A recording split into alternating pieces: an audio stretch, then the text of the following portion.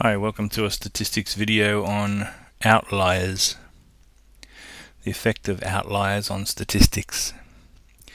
Okay, let's define an outlier. An outlier is any score that lies outside the usual distance away from the other scores. So it's a score that's a fair bit of distance away. To be classed as an outlier, a score must be a significant distance above the other scores or below the other scores.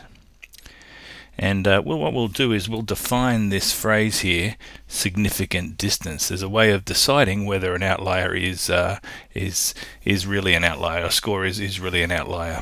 Let's have a look how we do that. An outlier is any score that is less than Q1 by at least 1.5 times the interquartile range, or more than Q3 by at least 1.45 times the interquartile range. Sounds like a mouthful and I'm having trouble saying it, but let's have a look at a good example and we'll be pretty clear on whether a score is an outlier or not. Okay, let's remind ourselves of interquartile range and those ideas of Q1 and Q3. Let's go through a quick example of what an interquartile range is so that we can figure out whether the scores are related to the outliers in the right way there. So interquartile range is the upper quartile minus the lower quartile, or Q3 minus Q1. There's a previous video on the interquartile range that you can watch if you need to.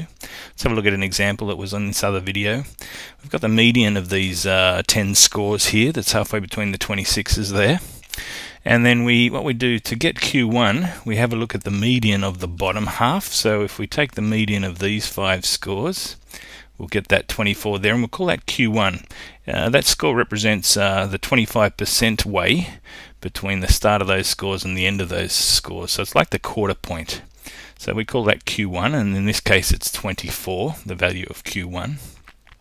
Then if we find the median of the top half of the scores, median of those 5, it would be that 28, and we'd call that Q3, or the 3/4 mark. Kind of like that 28 is 3/4 of the way through those scores if they're all placed in order. So for interquartile range, we would be doing Q3 minus Q1, which is in this case our 28 minus the 24, and we get an interquartile range of 4. Now that's a measure of the spread of these scores. So we've got an interquartile range of 4. That's going to be helpful in our calculations to see whether a particular score is an outlier or not. So let's move on from that. That's how we find out the interquartile range, and as I said, there's a video on that previously you can check out. Okay, so let's have a look at these scores now. Interquartile range we just said was 4. Now we've got 2 scores here. Our lowest score is 16 there, and our highest score is 38. They're, just by looking at them, a fair way from the other scores. 16 is a fair bit before the next score, so it's a fair bit lower than the other scores. And 38 is a fair bit higher than the next score, that's the second highest score, 29 there. But we need to figure out whether we could class 16 as an outlier or 38 as an outlier. So let's see if we can run through the ways of calculating that and see whether we can define those as outliers or not. So we said earlier that we want our reference distance is 1.5 lots of the interquartile range. Now if we have an interquartile range of 4, which we just showed you how we calculated, 1.5 or 1.5 lots of that interquartile range, 1.5 lots of 4 is 6.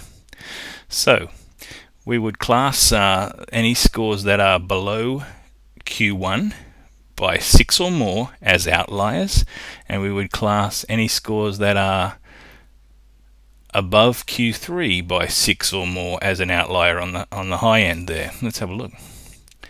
So an outlier is less than Q1 by at least 1.5 times the IQR. Now our 1.5 times our IQR we just said was 6. So if let's have a look at that, just do the calculation there. Our Q1 was 24. So if we take that 6 away from that, we get a score of 18. So any scores of 18 or less we can class definitively as an outlier. So I think you can see that 16 is less than 18. So we'd say that 16 is an outlier. So we carefully determined that 16 was definitely an outlier because it was lower than 1.5 lots of the IQR less than Q1. bit complicated, but still. Now let's see if 38 is also an outlier. It's to be an outlier on the high side, it's got to be more than Q3 by at least 1.5 lots of the IQR. Now the IQR reference amount there was 6, so if we'll take our Q3 of 28 and we'll add 6 to it, and we get 34. Any scores that are 34 or bigger can be classed as an outlier. So yes, 38 is bigger than 34, so we'd say 38 is an outlier. So really, by running through, finding the interquartile range, multiplying it by 1.5, then we can take that 6 off Q1 and get an indication of where the outliers are on the low side. And we can add the 6 to the Q3 and see how big a score has to be before we call it an outlier.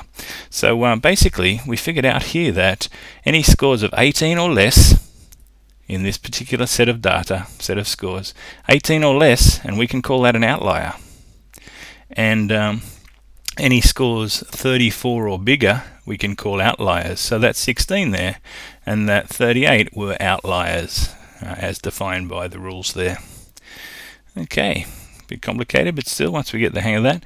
So an outlier, just to recap, is any score that's less than Q1 by at least 1.5 lots of the IQR. Or on the high side, an outlier is any score that's more than Q3 by at least 1.5 lots of the IQR. So to figure all that out, we've got to find the interquartile range properly, multiply by 1.5, and take that off the Q1 and add it to the Q3, and there are our numbers that tell us whether a particular score is an outlier or not. Okay, covered a lot of ground there. Hope that helps, and we'll catch you next time. So, well, just before we leave this video, we'll just check the effect of outliers. Now, an outlier, one particularly big or one particularly small score, doesn't affect all of the statistical measures that we use. And the measures of location that we're talking about here and thinking about the effect of, measures of location are mean, median, and mode. So let's have a think about whether an outlier would affect all of those in the same sort of way. The mean of a set of scores is most affected by an outlier because every value is used when we calculate the mean. So a really big score will increase the mean quite a fair bit, or a really small score will reduce the mean by quite a fair bit. So an outlier does affect the mean quite a lot. The median can be affected by an outlier, but only in a really minor way. The addition of a really big score or the addition of a really small score to a set of data just bumps the median across 1 a little bit, but doesn't really have much of an effect on it. And the mode is not affected by an outlier in any way. One really small score is unlikely to be the mode of a set of scores, and one really small score is unlikely to be the mode. So the mode is almost always going to just stay what it was before, even when we add a really large or a really small score. So it's interesting. We've got the 3 measures of location, mean, median, and mode, and each of them are affected in different ways by the addition of an outlier to a set of scores. Okay, that's all about outliers. Catch you next time, peterblakemaths.com. All the best with your studies. Bye-bye.